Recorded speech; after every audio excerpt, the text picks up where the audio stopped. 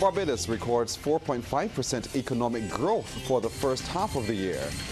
The way is being cleared for local suppliers to sell more products to cruise ships. We'll tell you how those opportunities are being created. Calls for more laws to regulate developments in Speightstown. And in sports, Matthew Wright leads off Barbados Olympic medal quest in 7 hours. Broadcasting from our studios in the Pine St. Michael, this is CBC NewsNight, starting now.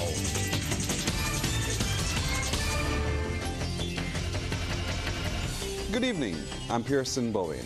Barbados has had its largest second quarter economic growth since 1998. This has been revealed by Governor of the Central Bank, Dr. Kevin Greenidge, who is reporting a 4.5% growth for the period. He says one of the major driving factors is an uptick in tourism. Rachel Agard attended that press conference and filed this report. Governor of the Central Bank, Dr. Kevin Greenidge, has given a stellar report on Barbados's economic performance for the first half of the year. And he's confident the remainder of 2024 will see just as much growth, barring an unwanted phenomenon. He says the improvement is spread throughout the economy and other economic variables reflect the same. We had a moderation of the inflation rate over the 12-month period, moderating to 2.7%.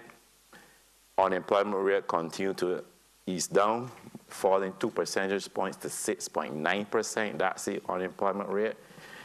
On the fiscal side, government fiscal operations resulted in a surplus on the primary account of roughly $509 million, or 3.5% of GDP.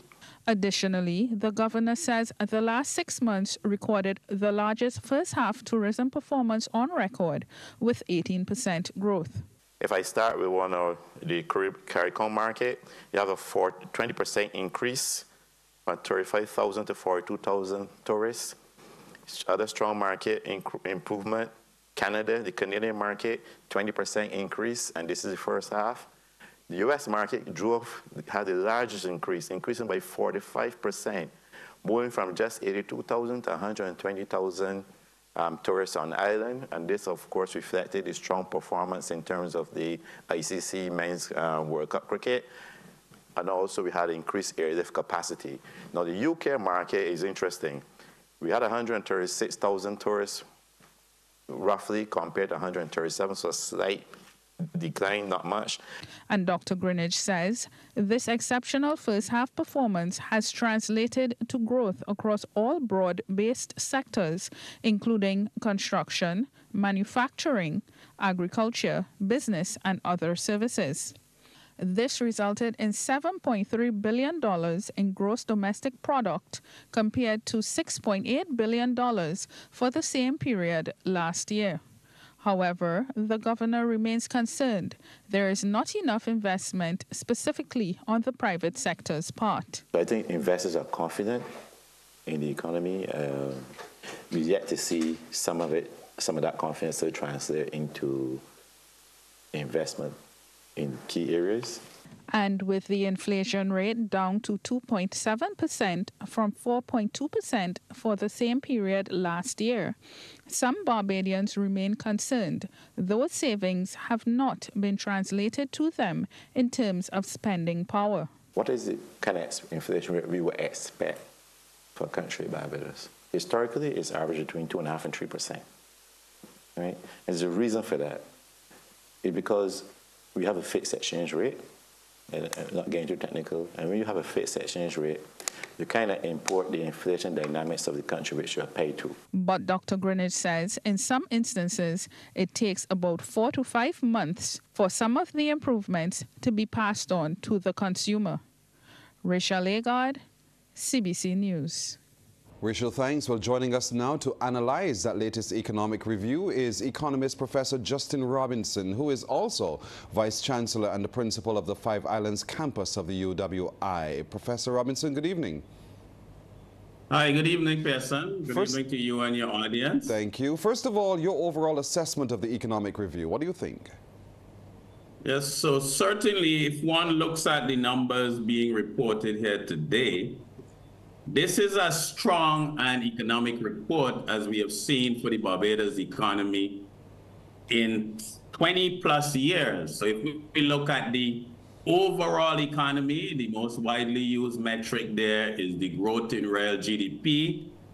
So for the first 6 months, 4.5, that's above the first 6 month average for Barbados, so very strong overall. Some other key metrics, inflation at 2.7%, that has been running as high as 5-6%. The unemployment rate is also down.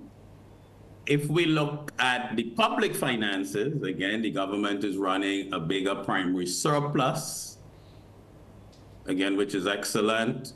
Foreign exchange reserves at 3.2 billion, up again. The debt to GDP is down to 105.3%.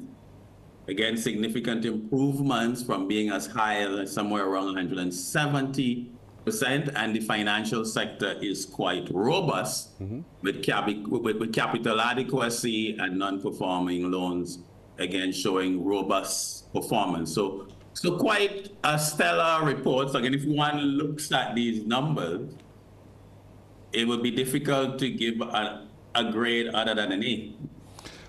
Now that's for you, the economist, but the home economist wants to know, with this drop in inflation, how is that passed on in terms of savings? How soon can they expect to see the change in their spending patterns? So I think you're raising an important question. So these are macro fundamentals. But how does this feel, or what do people experience? So the inflation rate is down to 2.7%, but that does not mean that prices are going to fall. Huh?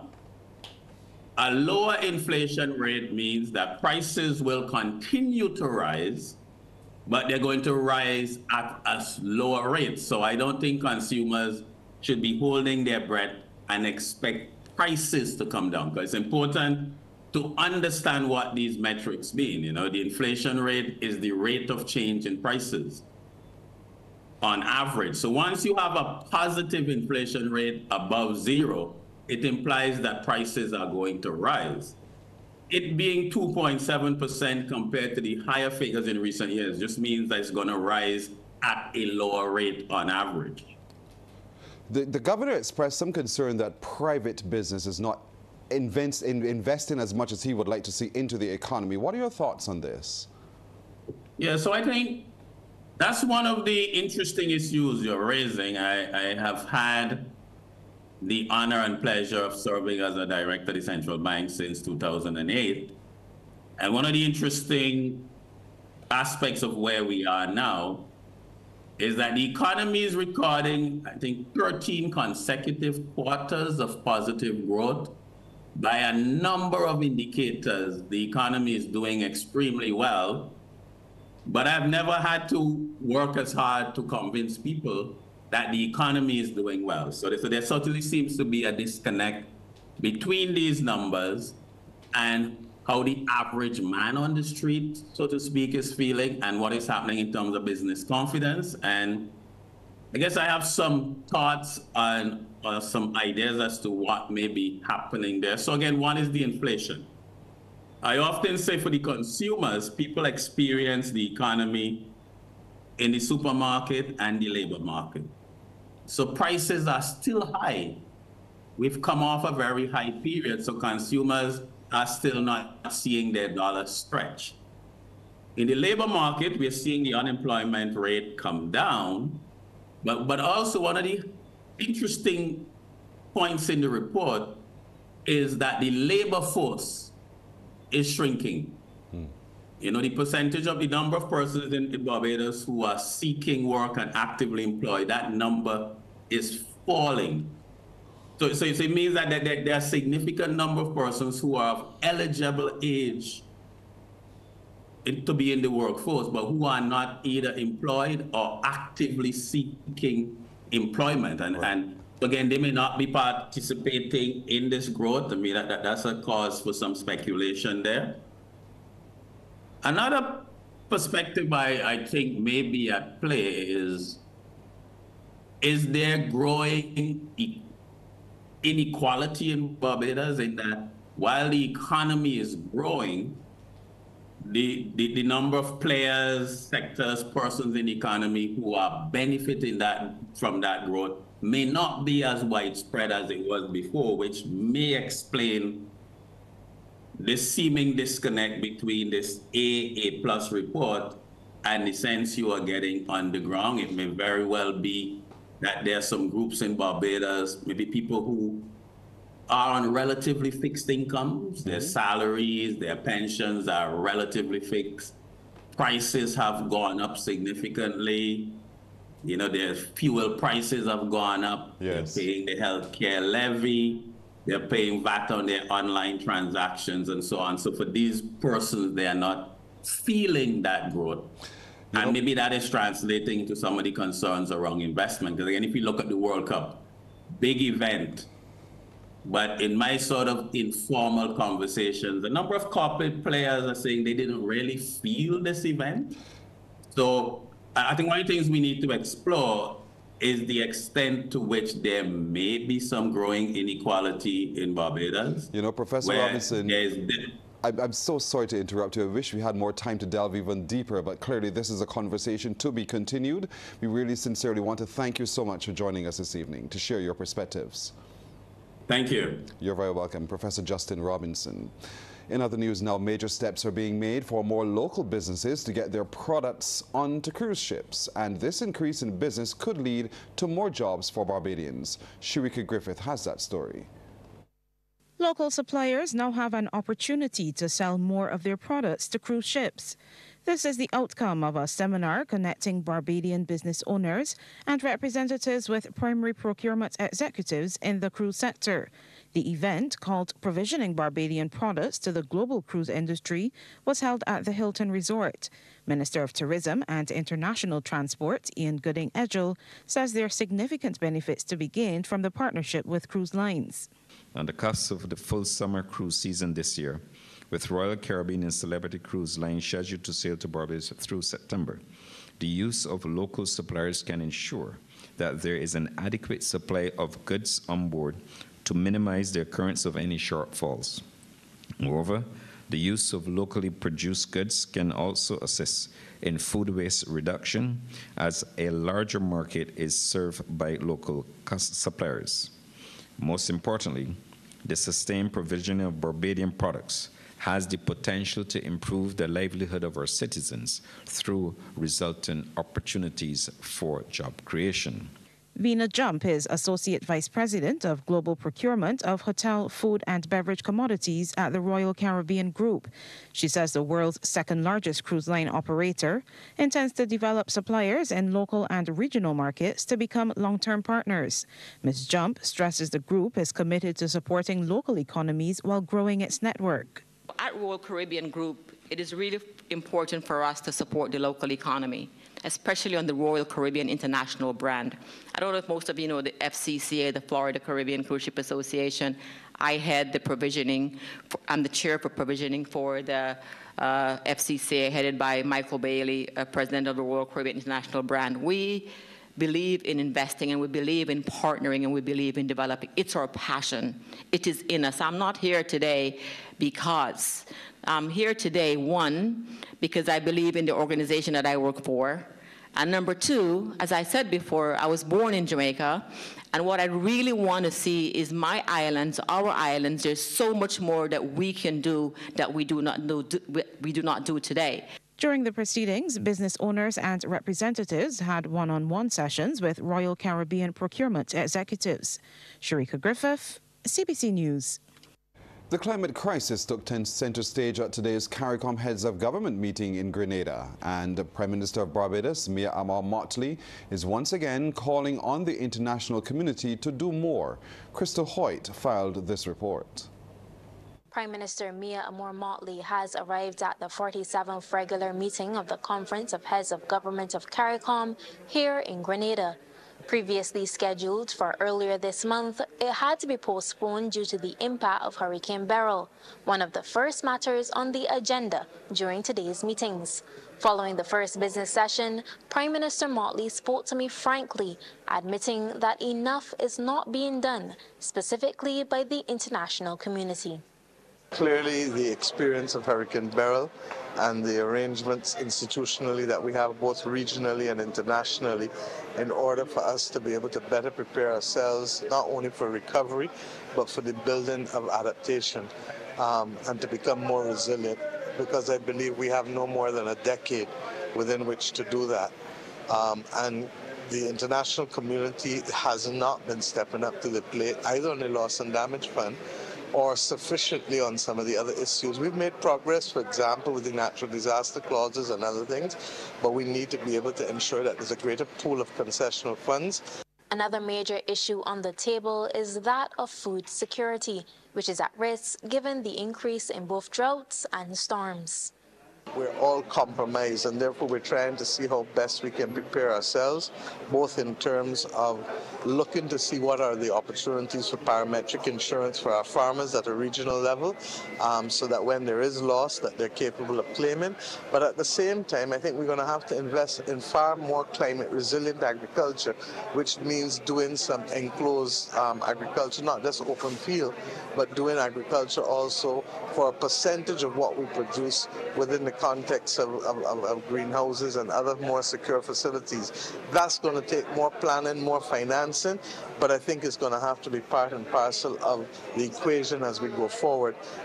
As it relates to the goal of reducing the region's food import bill by 25% by 2025, Prime Minister of St. Vincent and the Grenadines, Dr. Ralph Gonsalves, says given the devastation caused by Hurricane Beryl, it's simply not feasible. It has to move. Some countries would be still on target because they haven't been impacted yet. But this is always going to be a moving target. 2025 is an aspirational date, clearly.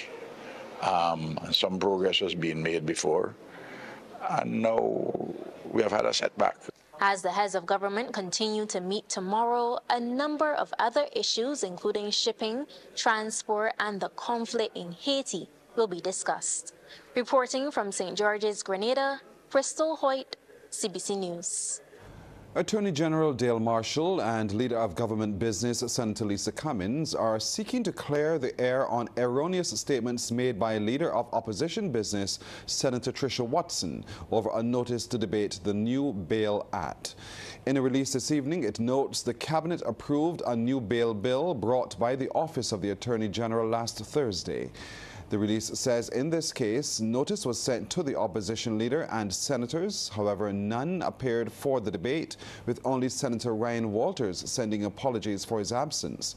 The statement reads, and I quote, "It is unfortunate that we now have this position being taken by Senator Watson, who appears to be depending on the public's lack of background information on the working of the Senate to create what is rapidly becoming unnecessary conflict."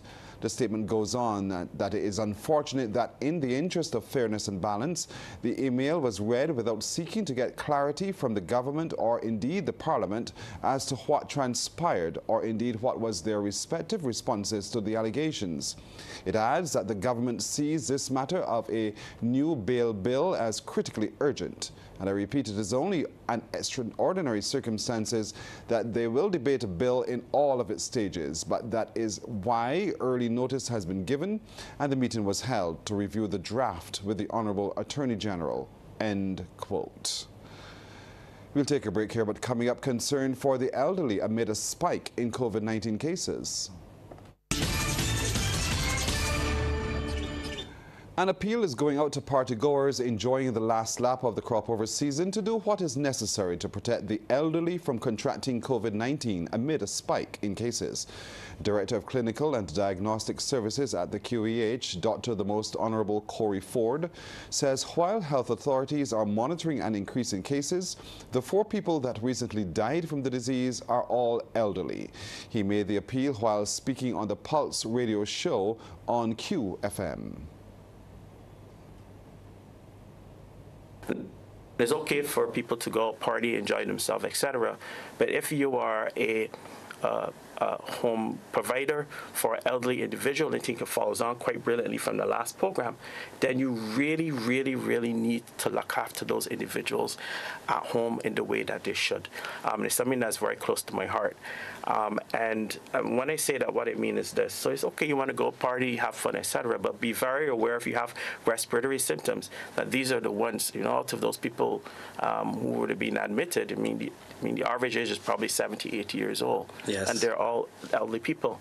And the same stead, you need to be cautious at home, wear a mask, use hand hygiene around them if you know you have respiratory symptoms, or if you came in contact with somebody who may have COVID or any other respiratory disease. Meanwhile, Dr. Ford says the Queen Elizabeth Hospital is taking major steps to combat antimicrobial resistance, one of the top global public health threats. He says the hospital has launched an antimicrobial stewardship team to look into how the country uses antibiotics. Recently, we dropped on the ground an antimicrobial stewardship pharmacist to look at now some of the toxic or toxic complications or allergic or otherwise complications that can happen with people on antibiotics. So we are doing a lot in country, and Barbados is expected, I think in September, at the United Nations to floor a motion with regards to antimicrobial resistance. That is going to be big. Member of Parliament for St. Peter, Colin Jordan, is calling for the creation and enforcement of laws for the developments in Speightstown. Mr. Jordan was speaking during a Barbados Labour Party branch meeting at the Alexandra School. He's warned the construction of what he calls ultra-modern buildings could result in the northern town losing its character. The town will lose its built heritage if every deep-pocketed investor knocks down buildings that have been standing for over 100 years, over 200 years. If that happens, Speightstown will lose its character. It will lose its heritage. The town will lose its charm if buildings are erected that do not fit in to the existing architectural scheme. Mr. Jordan has also cautioned the Planning and Development Department against letting buildings run to ruin, as he reiterated his call for Speightstown to be designated a UNESCO World Heritage Site. The MP has also reported progress in efforts to attract smaller cruise vessels to dock in Speightstown, with at least one expressing interest for the upcoming cruise season. But he notes this creates a need for a port facility and other infrastructure. Maybe some of the mega yachts will be able to pull up at the jetty. But those smaller cruise ships with maybe 150 persons or 100 persons will not be able to. And they have agreed that they would tender. They call it tendering. So they will attach themselves to a mooring. I've been told that one mooring has been put down so far. This would be some mechanism in the sea beyond the jetty, beyond the reef, that allows the ship to anchor and stay in position while a tender vessel, which will be a smaller vessel that can pull up at the jetty, takes the visitors and brings them to the jetty.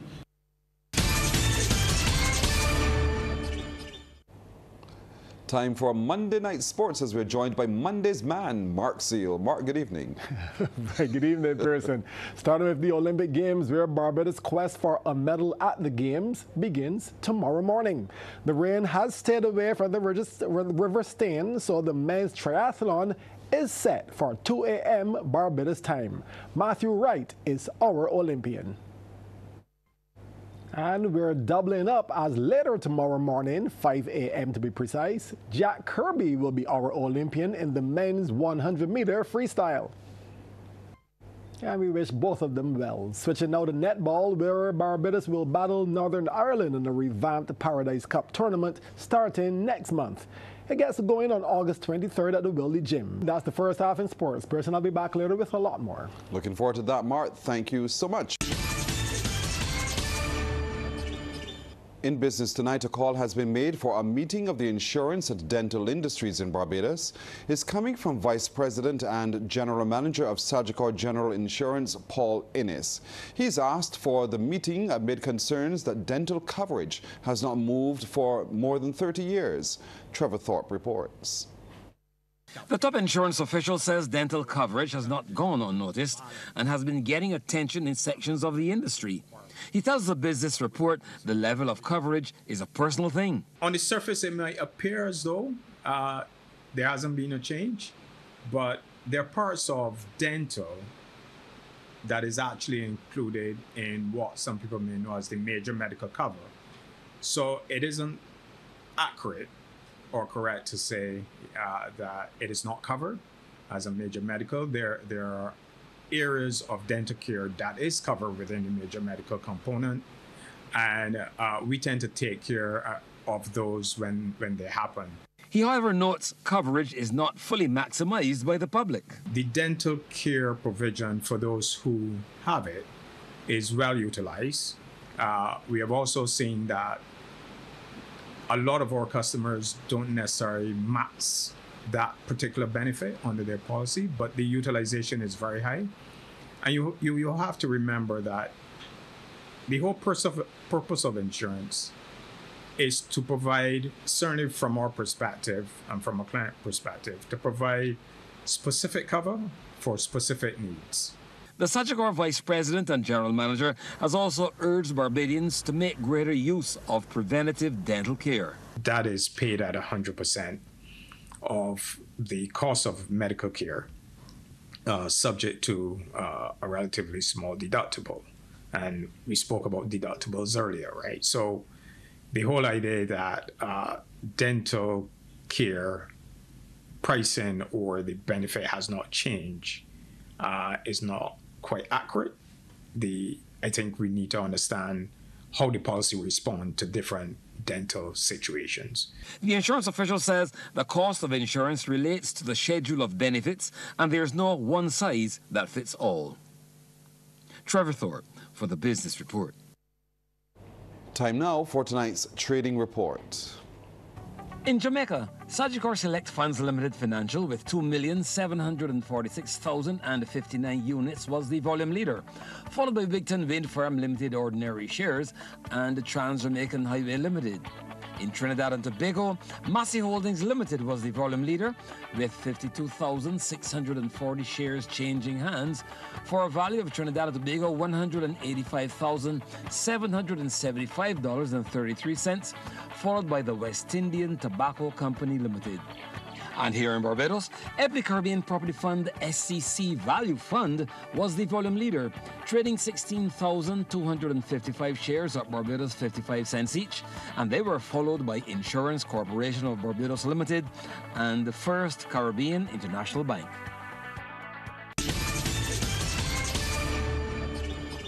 Mark Steele is back with more sports as he's promised. Mark. Indeed, we're going to start back with cricket. The Barbados Tateball team returned home as champions of the 2024 Caribbean Tateball Triangular Series with St. Lucia and hosts Dominica. The series, which was held to also help select the West Indies Tateball team for next year's first ever T20 Tateball World Cup in Texas, saw a number of the local boys making the cut, as we hear from Director of Tateball Cricket Barbados, Ellie Holford. Last week, not knowing the conditions, not knowing where we were going, just going on our own experience, and then to get down there and to realize that we were years ahead of the competition. The guys, like I said, from day one took the time. Took a little while, 1 or 2 overs to get in, but after that it was pure domination. With that being said, we took a 15-man squad, and out of that, 13 of the guys made the West Indies team, and so we now look forward to that choice series between USA, Canada, and West Indies now, and then we look forward to the World Cup next year. Captain Desmond Currency and head coach Shane Ramsey were both pleased with the team's performance as they came out of the T20 and T10 formats unbeaten. We have a very high standard in this team.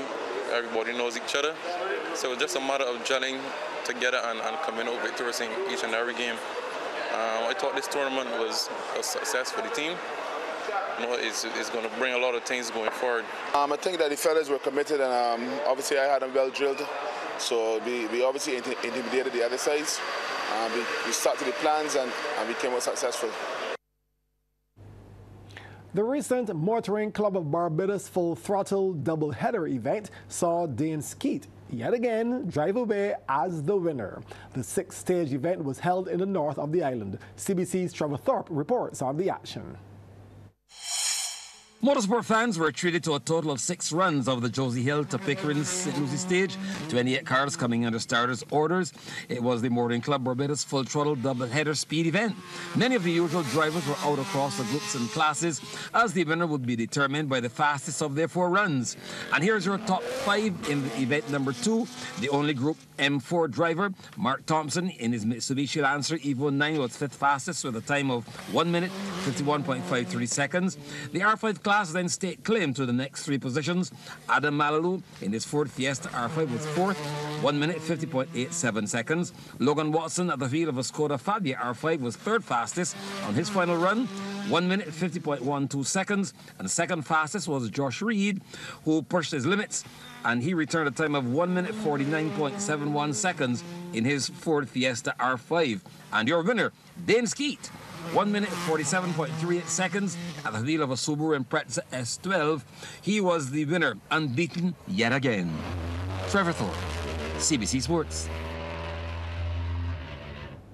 And thanks, Trevor. That's it for Sports Person. Thank you, Mark. Well, that's our time tonight. Thank you for spending it with us. I'm Pearson Bowen. For the crew, to all of you, good night. By God's will, we will see you tomorrow.